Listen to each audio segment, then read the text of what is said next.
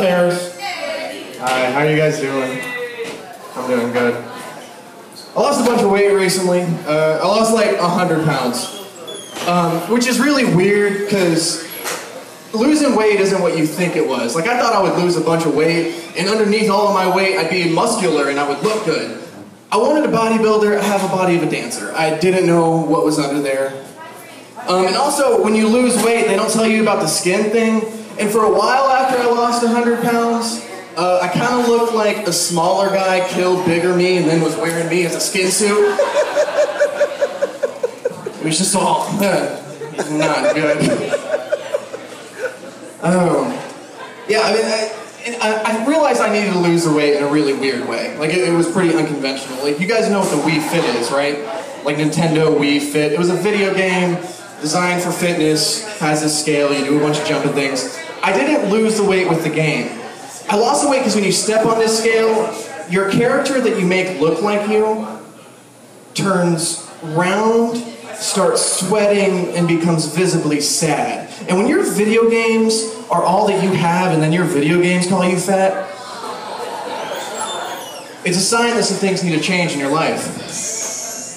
So I decided to do it. I decided to lose the weight. And people ask me, well, you did it. How did you do it? I did it drinking kale shakes.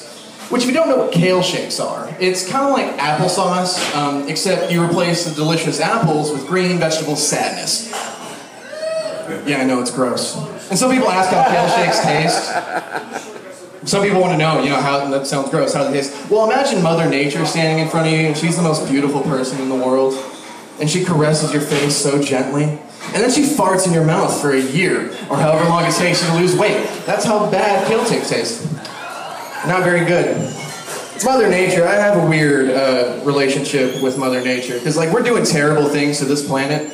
We're doing awful things everywhere in this world. And then allergy season rolls around and I can't breathe through my nostrils for the rest of its year, and nature can go fuck itself.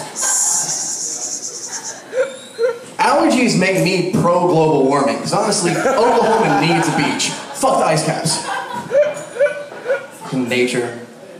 I say, like, nature can go fuck itself. I say that specifically because allergies, you know what those are? Allergies is nature fucking us. Like, most people are allergic to pollen and spores. You guys know what that is? Nature's been subtly coming on our face since the beginning of time. That's pretty much what it is. Nature, pollen, spores, the reproductive material of plants and trees get in your face and get your face pregnant with little booger babies. Nature can go fuck itself. Nature's weird. I don't know. There's nature. I think coffee drinkers, everybody drinks coffee. Hey, you guys drink coffee? Yeah, coffee's the only stuff you can say, don't talk to me until I've had. Like, if you replace the word coffee with anything else, you're going to fucking jail or rehab. Immediately.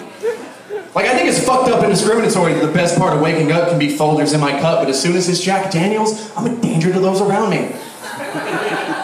Our priorities are real fucked up. Coffee's really just baby cocaine that didn't go to college and reach its full potential. Think of it, they're so similar.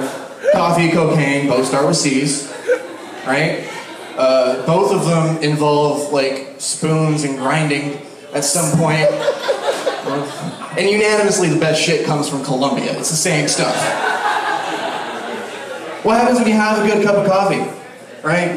Like you're tired, you drink a cup of coffee, you get a bunch of energy. And then if the coffee was a little bit too strong, you get the jitters and heart palpitations. And then you come down and you need another fix. And somewhere in the middle of all that, you gotta struggle to not shit yourself. It's a fucking drug, people.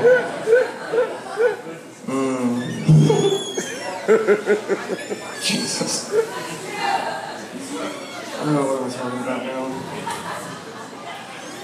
So, like, I'm starting my senior year of college pretty soon. Yeah, it's been a really great 6 years. Yeah. It took him the same amount of time too. To see the delay, I would have the thing too. It took a second. I don't know. College has taught me like really interesting things, like such insightful information. Like now I'm incredibly proficient in all aspects of Microsoft Office, and I know how to find Adderall. College has taught me great things. Like, honestly, like, comparatively to me, college is kind of like prescription antibiotics, right? Because, like, once you start, you really have to finish the entire thing, otherwise it's not worth it. Both of them smell like ass half the time that you have to encounter them, and the efficiency of both of those things have dramatically decreased in the past, like, 25 years. I don't know, college is real expensive too. My first semester of college, I took 3 classes. It cost me $3,000. I didn't live on campus.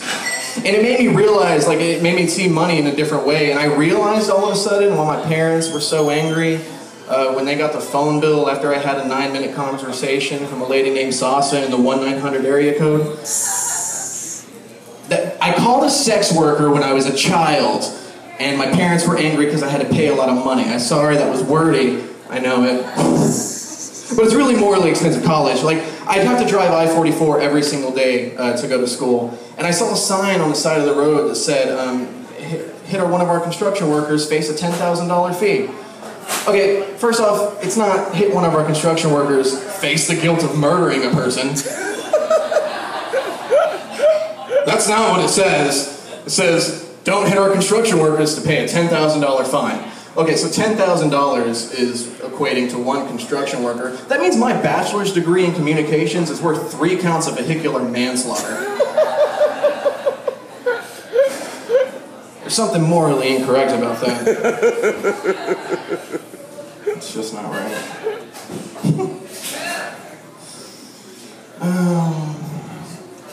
I grew up in the South. I grew up, and there's a lot of the good things about the South. Like, there's a lot of churches in the South, which was a big part of my upbringing.